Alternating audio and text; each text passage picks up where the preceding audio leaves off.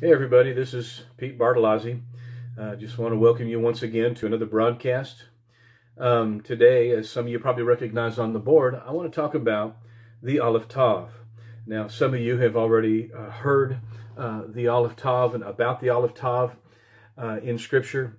Some of you probably never have, but before this broadcast is over, you will understand what I'm talking about.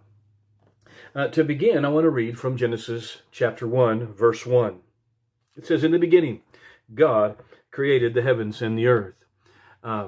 Obviously, a verse that's a very popular verse you could have quoted with me. Now, in the beginning, God created the heavens and the earth. And so a lot of people, in talking about this beginning, these first three verses, because it says, it goes on to say, and the earth was void and without form, and darkness was upon the face of the deep, and the Spirit of God moved upon the face of the waters. And then it goes on to say, and God said, and so on through this first chapter. Now, a lot of people, when seeing the name of God here, God's, in the beginning, God created the heavens and the earth. A lot of people believe that refers to the Father, just like it often does in the New Testament, even though technically this is the Hebrew word Elohim, the plural form of God. And then, of course, you go on to see, and the Spirit of God moved upon the face of the waters. And we see that throughout the Old Testament. We see God mentioned, and many believe referring to the Father. We see the Spirit of God mentioned. But a lot of people, they're like, well, where was Jesus throughout the Old Testament? Obviously, he didn't have the name of Jesus until he was born a man and into the earth. He didn't have that name. So was he inactive? Was he doing nothing until he came? And that literally is not true.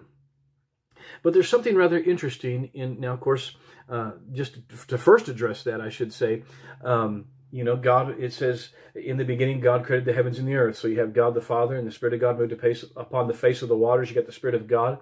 But we know in John chapter 1, it says, in the beginning was the Word was with God, the Word was God, and this same Word was in the beginning with God.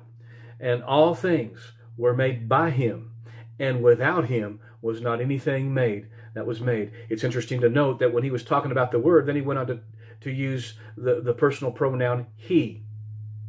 So the Word was a person, he, which we know, of course, the Word became flesh and dwelt among us in verse 14, and it's referring to Jesus. Jesus was the Word. Well, you can find Jesus throughout this first part because everything was made by him. So every time God said, there's the Word. And so there is the evidence just in plain Scripture, in our English translation of God, of the Lord Jesus Christ being there, just not referred to as Jesus, obviously, in the Old Testament, until he took that name on when he became a man. But there is further evidence here, even in this first verse, of Jesus being there and operating in what he was doing. And this same evidence that we're about to look at, you can find over 7,000 times throughout the Old Testament. And so let's begin taking a look at that. And in the Hebrew, when you're actually reading the Hebrew, we find the Aleph Tav. Now, the Aleph is simply the first letter of the Hebrew alphabet. The Tav is the last letter of the Hebrew alphabet.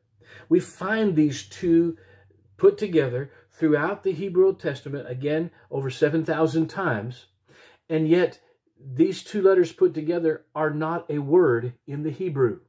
We consider them, in the English and translated in the Bible, we consider them untranslatable because it's not a word in the Hebrew. And so this Aleph Tav is twice in this first verse, but we don't have it in the English translation because, again, it's untranslatable.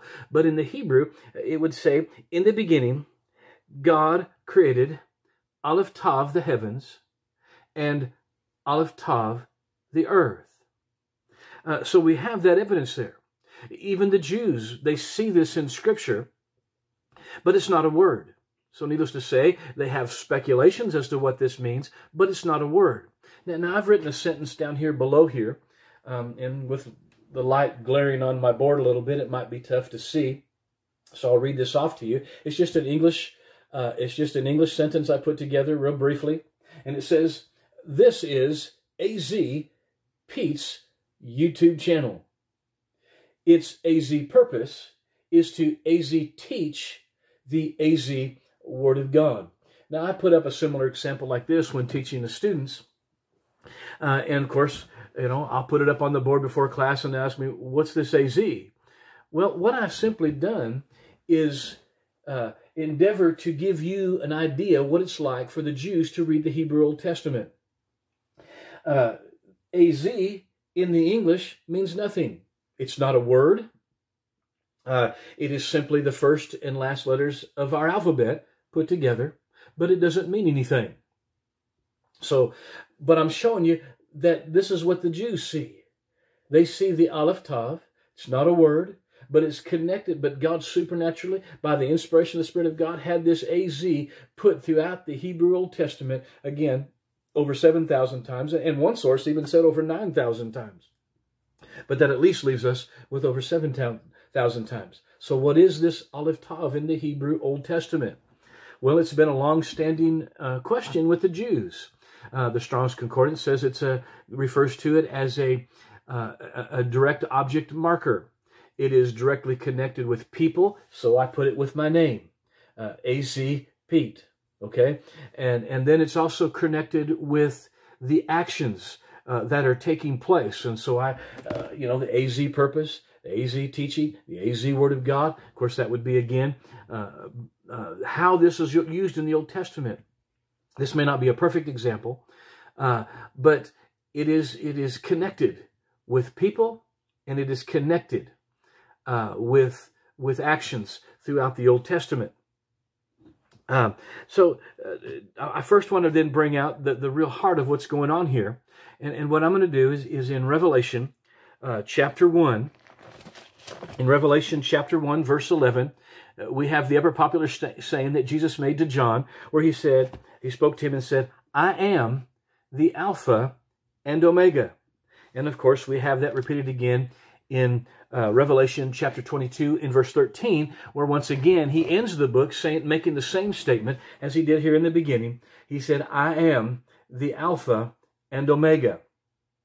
Well, first of all, you got to understand that Jesus, even though he would have understood the common language of the day and would have known how to speak it, which was that ancient Greek that we call Koine Greek, but that was not his first language because Jesus was not born Greek. He was born Hebrew. He was born a Jew. So Hebrew would have been his first language and would have been fluent in Hebrew. And did he use that language? Absolutely, he did. In fact, in Acts chapter 26 and verse 14, one of the times where Paul was recounting his road to Damascus experience, he mentioned that Jesus spoke to him in the Hebrew tongue. Why? He spoke to him in his native language. This is what Jesus would have spoke. John, when he had the revelation, when he was taken to heaven and was given the revelation, John, being Jew, Hebrew was his first language. Obviously would have known Greek, which was the common language of the day that everybody learned, just kind of like English is the common language, the market language, if you would, in the world today. So many other countries are learning English. It's the common language to speak. Greek was in that day. But John was Hebrew. Jesus was Hebrew. And Jesus would have spoke to him. And he would have said to him, I am the Aleph and Tav. You see, what Jesus is doing here with John is, again, it's an age-old question as to what is this Aleph Tav throughout the Hebrew Old Testament. They speculate, but don't know for sure. The closest explanation I heard is one of their great rabbis stated that we believe this has something to do with God. We're just not sure what. And so when Jesus was speaking to John, he was answering the age-old question. He was said to John, I am the Aleph and Tav. He's simply saying that Aleph Tav throughout the Hebrew Old Testament, that was me. Now, some people are caught up because John, with the Alpha and Omega, because John would have, when he received this, he would have translated what he had received into the common language of that day so that all the Christians could read it in that day. Because otherwise only the Jewish Christians would have been able to read it. Some have suggested he may have originally written this in Hebrew, and then it was translated into the Greek for all the rest of the church and Christians to be able to understand and read it. Whether that's true or not, I don't know. but he would have at least have translated it into the common language of that day. So in doing so, he would have said, he would have translated, I am the Alpha and Omega. Now in the modern day, when we do the translation, we're not sure what that means. So we just went ahead and translated it with the Greek letters instead of actually translated it like John did, where if we would have translated it into English, we'd have said Jesus is the A and the Z. But say, folks, this is a Hebraism. And the New Testament is full of Hebraisms, and all that simply is where they're endeavoring to translate the Hebrew understanding of the Old Testament, the Hebrew idioms and things, and trying to put them into the Greek of that day. And it's full of these things. And so people who get so caught up in Alpha and Omega, and that's all it refers to, folks, in the Greek, the Alpha and Omega doesn't mean anything other than the fact it's the first and last letter of the Greek alphabet. Just like, the AZ doesn't mean anything in the English other than the fact it's the first and last letter of the English alphabet. But the Aleph Tav, even though it means something, it by the Holy Spirit, the inspiration he gives, put this throughout the Old Testament, and it means something there. They just haven't known what. But again, Jesus here is saying, I am the Aleph and Tav. I'm showing you where I was at and where I was operating and what I was doing throughout the Old Testament. So again, we know that all things are created by God. We also know from Colossians chapter 1 and verse 16, it states that for by him were all things created, speaking of Jesus, that are in heaven and earth, visible, invisible, whether thrones, dominions, principalities, powers, all things were created by him and for him. This is Jesus. So in Genesis chapter 1, verse 1, where it says, in the beginning God created the heavens and the earth, it's saying, in the beginning God created Aleph Tav, the heavens. There's Jesus. And Aleph Tav, the earth. There's Jesus. Jesus was in all creation. All things were made by him. Now, to begin to further understand this in the Old Testament, I'm going to give you other examples in the Old Testament that help us to see this truth. Other examples, well, first of all, I want to read this before I look at these examples. In John chapter 5 and verse 39, Jesus stated, search the scriptures, for in them you think you have eternal life. But they, the scriptures, are they which testify, who witness of me. Now we know there's prophetic scripture and everything that witnesses of him, but this Aleph Tav is also another witness. Here in Joshua, now looking at Joshua, the next example, chapter 6, verse 2 through 5, it says, and the Lord said to Joshua, see, I have given into your hand Jericho, and the king thereof, and the mighty men of valor, and you shall encompass the city, and all you men of war shall go about the city once, and thus shall you do 6 days, and the 7 priests shall bear before the ark the 7 trumpets of ram's horns. So again, notice 7 priests, plural, and 7 trumpets of ram's horn, literally 7 shofars of ram's horns, plural. So you got 7 priests, 7 trumpets, plural. And the 7th day shall you compass the city 7 times, and the priests shall blow, the priests, plural, shall blow with the trumpets, or the shofars, plural. And it shall come to pass that when they make a long blast on the ram's horn, and when you hear the sound of the trumpet, all the people shall shout in a great shout, and the wall of the city shall fall down flat, and the people shall ascend up every man straight before him. Now again, you constantly see 7 priests, 7 trumpets. But when you come to verse 5, it says, and it shall come to pass, and I'm reading from the King James, that when they shall make a long blast on the ram's horn. Notice all of a sudden, the ram's horn became singular and no longer plural. But it says, how shall they, plural, blow one ram's horn? Well, when I actually looked in my analytical key to the Old Testament, it takes the Hebrew and breaks it down to its grammatical construction. And in this particular verse, verse 5, it says, and when he, singular, and when he shall make a long blast on the ram's horn, singular. So up to this statement, it's been 7 priests, plural, 7 shofars, plural. But this verse says, at the end, when they marched around 7 times and the priests are blowing their multiple ram's horns, it says, it didn't say when you hear the 7 priests blow the ram's horn, then you shout. They're blowing theirs, but you don't shout until you hear him, singular, blow the singular ram's horn. Then you will shout. Well, in the Hebrew, it says, and when you hear Aleph Tav, the sound of the shofar, then the people will shout. Folks, this is even, there's evidence right here in just the plain scripture, as well as what we see in the Hebrew, that the 7 priests, at the end of 7 times around on the 7th day, the priests, plural, shall blow their shofars, plural, but they're not instructed to shout until it says, and you, when you hear him blow his sound of the shofar, singular, then is when you're to shout. Folks, Jesus has, Aleph Tav is Jesus marking what he's doing. Jesus has a shofar, and it was Jesus' shofar that was blown out of the heavens. When the 7 priests blew theirs, then he blew his out of the heavens, and when they heard that single shofar, then they were to shout to the glory of God.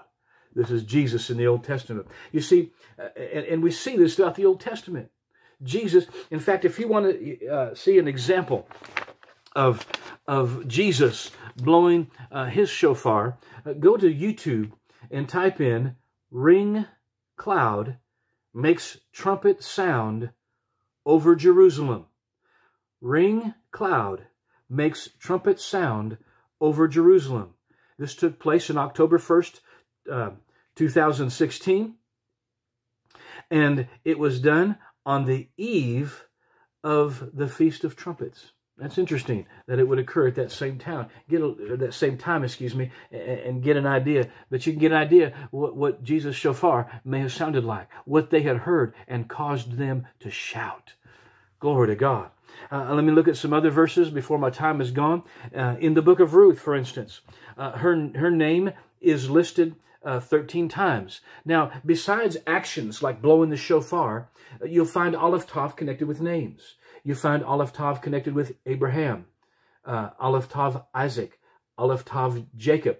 You see, it was connected with people. Those who chose to follow him, the Aleph Tav was connected with their name. And now that we know the Aleph Tav is Jesus, because he said, I am, then what we have is Jesus, in the Old Testament, he was putting the Aleph Tav, connecting it with their name, because he was, in essence, putting his signature upon them, saying, they are mine, I will pay for them when I come. Because what's interesting to note is that the letter Tav is also, there's the word Tav, and it means a mark. Tav itself as a letter means a mark. And the Strong's defines this as a signature.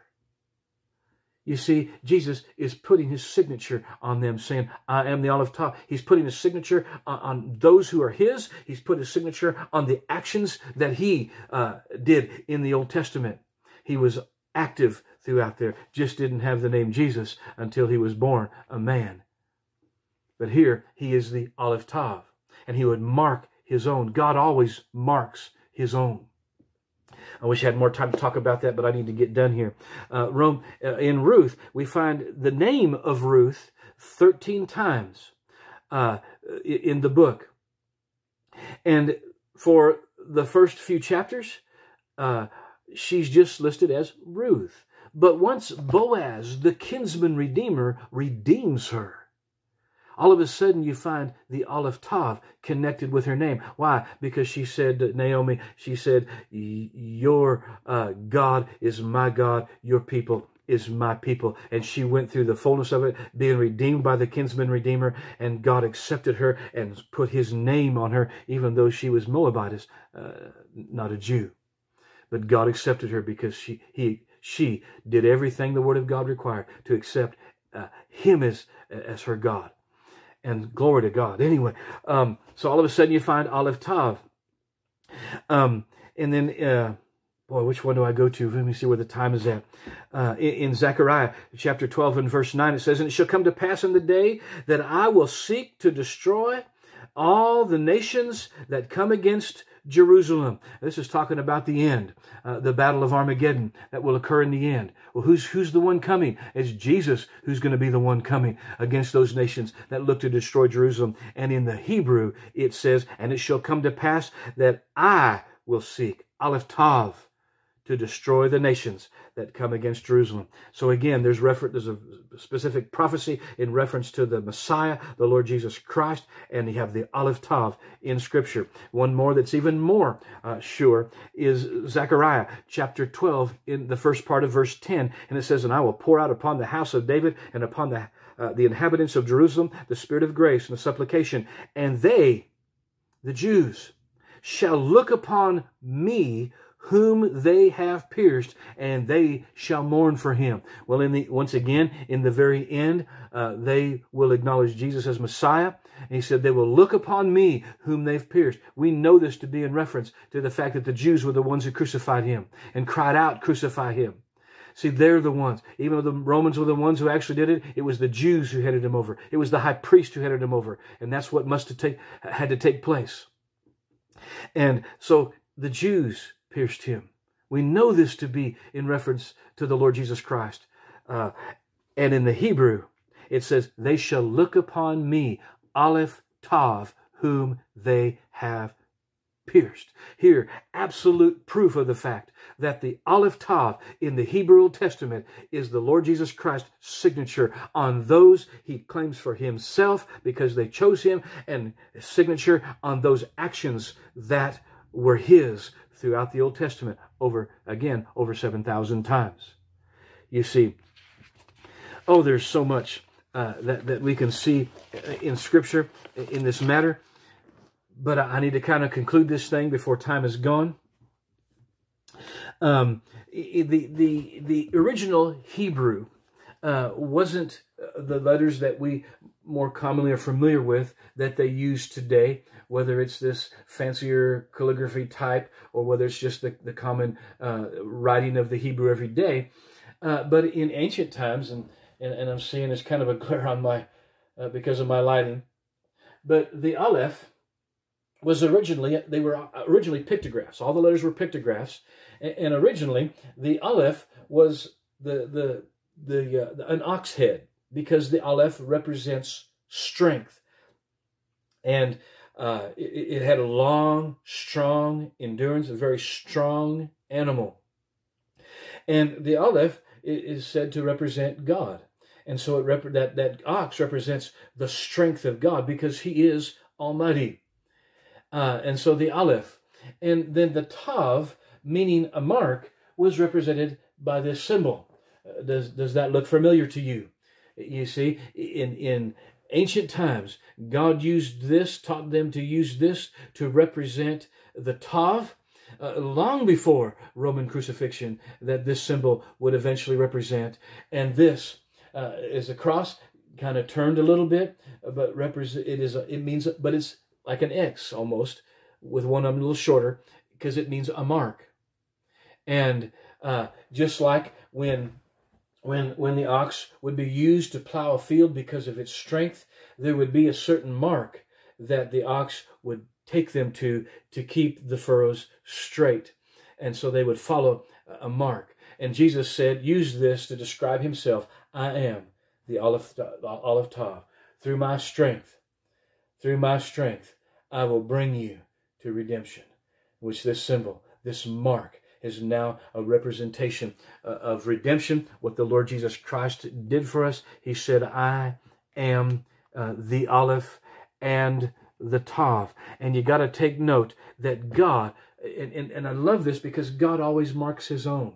And so since I do have a little bit more time here, I do want to share this one thing, that how God marks his own.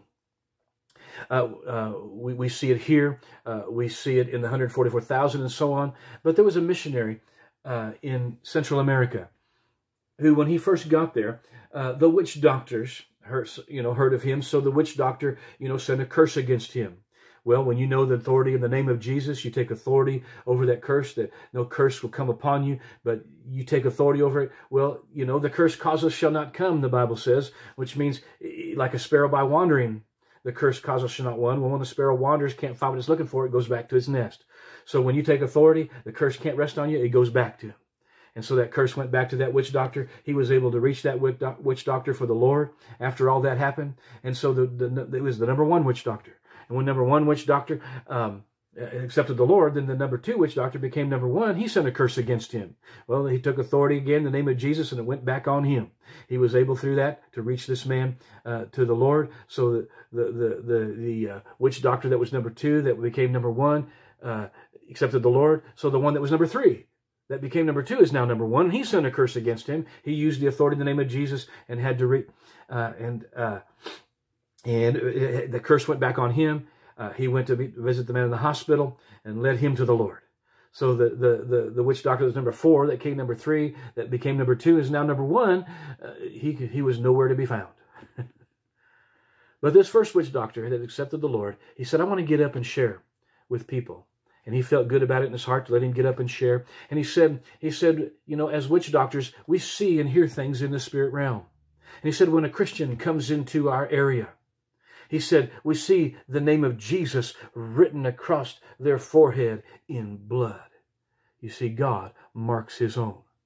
And he said, then we hear a herald go forth. Attention, a child of God is in the area. And he said, it makes us tremble. He said, but we will test and see if they know who they are. Well, this missionary knew who he was, and they found out real quick. And that's why the fourth one, he just went and hid. So, folks, just know this. Jesus is the Aleph Tav. He's the fulfillment of all this Old Testament. He marks his own.